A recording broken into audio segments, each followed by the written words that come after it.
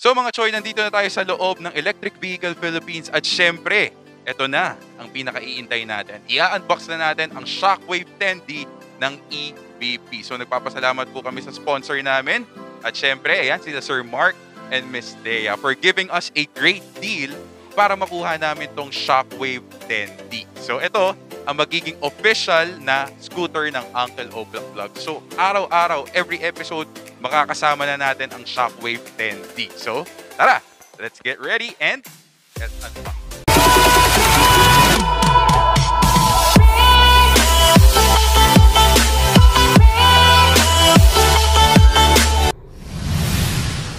Bago ang lahat, huwag kalimutang mag-like at mag-subscribe sa aming mga videos. So ito mga Choy, kasama na natin ngayon si Sir Francis para tulungan tayo mag-unbox ng bagong Shockwave 10D version 3 ng EVP.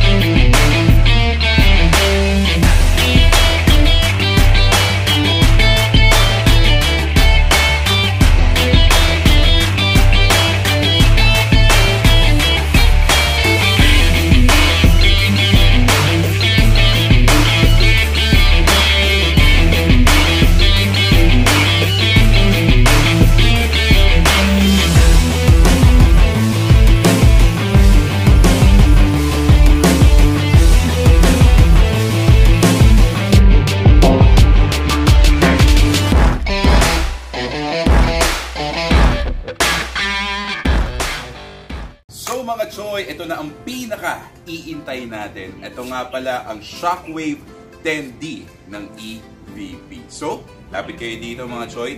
Ang specifications nga pala ito mga Choy is 2,400 watts, dual brushless motor, 52 volts na rin siya, at syempre 26 AH battery. So in our own personal experience, nung niride namin siya, ang pinaka-max speed niya is 70 kilometers per hour. At ang pinaka-max range naman niya is 65 to 70 kilometers. So tingnan natin, Choy, ang kanyang mga features. Dito tayo.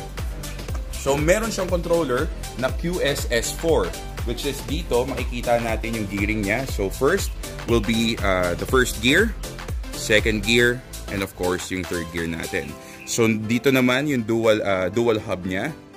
Pag kailangan niyo ng dual hub, especially sa mga inclines na lugar. At syempre ito na may eco and turbo niya. Eco turbo. Okay? Ayan. So dito naman sa baba, makikita natin yung LED lights niya. So dito sa LED lights niya is 7 interchangeable LED lights na po siya. So pwede niyo siyang ibahin gamit yung pinaka-controllers niya. At syempre, hindi papahuli dito mga Choy, ang dual fork suspension niya. Ayan. So, based on our own experience din, sobrang ganda ng suspension niya. Ayan. Okay, so dito yung pinaka-hub niya. So, meron nga pala siyang 10 by 3 inches na tires. Ayan.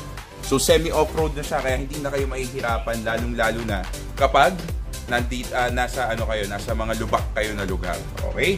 So, dito naman sa likod, makikita natin yung brake lights niya. Dito, ayan. So, sa likod siya. So, itong lights na to, kasama na lang yan sa accessories na lang. So, dito naman, makikita natin banda yung hydraulic brakes niya sa likod. Pero dito sa harap, hindi na siya naka-hydraulic brakes. At ang pinakamaganda nga pala mga Choy, naka-angel eye na siya. Kasi sa version 1 and 2 ng Shockwave 10D, hindi pa siya naka-angel eye. So ngayon naka-angel eye na siya. Ayan, okay. Tapos ang maganda dyan, kasama na rin po mga Choy, ang trolley niya. Ayan. So may trolley na rin siya. Ayan. So far, ang experience namin dito, sobrang ganda for a dual hub motor scooter na price starts at 59,900. Hindi na kayo mabibitin kasi doon pa lang sa speed niya, 70 kilometers per hour, hindi na kayo talong-talo, di ba mga Choy? So, syempre hindi matatapos tong episode na to hanggat hindi tayo nagte-test fire dito lang sa Uncle Oblak Vlogs. Mga Choy, ito na pinakikihintay natin na Shockwave 10D.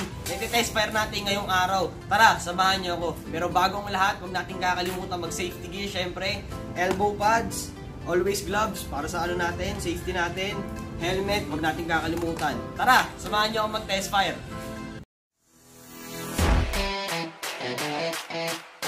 Mga Choy, ito na sinasabi ko sa inyo, incline ng San Juan City. Testing natin 40 degrees to. So, first gear, dual hub. Shockwave 10D. Let's go! Kaya mga Choy, oh.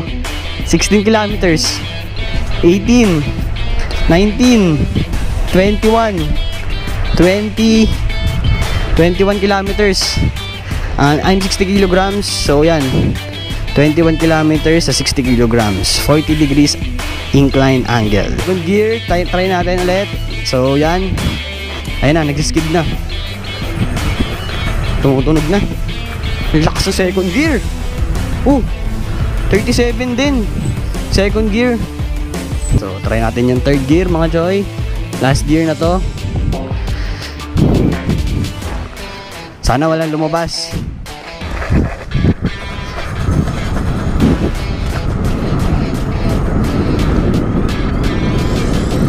$37 din. Halos parehas lang yung second gear tsaka third gear, pero mas malakas yung bunot ng third gear sa second gear. Para makatipid kayo, try nyo second gear lagi. So yan, advice ko lang, second gear kayo, dual hub paakyat, pwede na.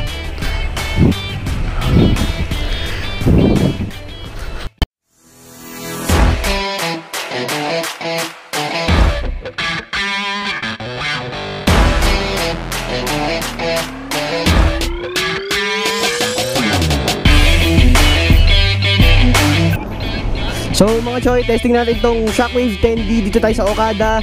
Ang gear 1 nito, hindi ko napapakita sa inyo yung gearing, gear 3 na agad tayo. Gear 1 nito, 24 km per hour. And gear 2, 40 km per hour. Gear 3 tayo, bira tayo dito. Full throttle natin to. Mga Choy, tara! Birahin agad natin to.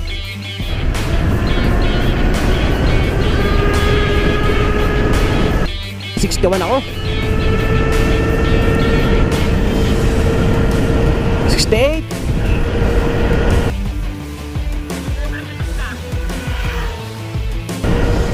Hindi ko masyado kabisado dito.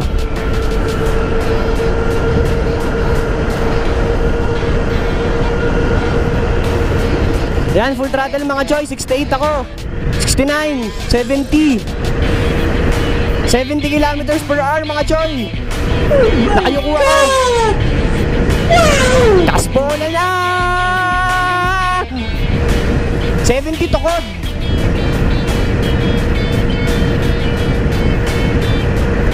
70 mga Choy. Full throttle.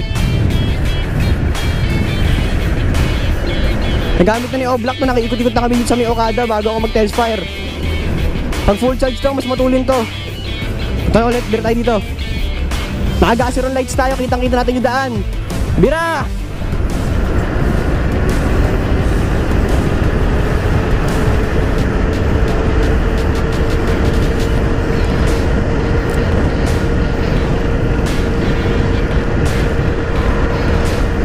Medyo pataas to, 69. Suspension wise, okay. Kita nyo naman, may bako. Sagad ako. Minor tayo dito. Tulen. Sarap ng suspension.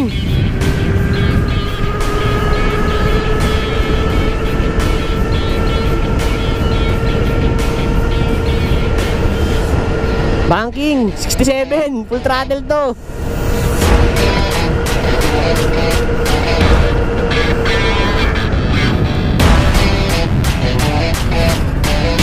Dito tayo, bira ulit tayo sa pa.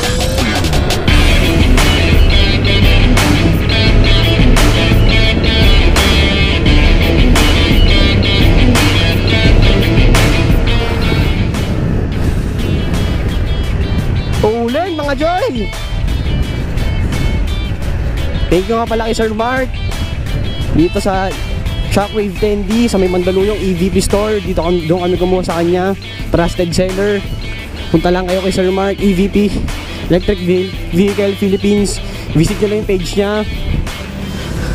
Magaganda unit ni Sir Mark. Saka mapapagkakatiwalaan talaga yon mga Choy. Bira ulit!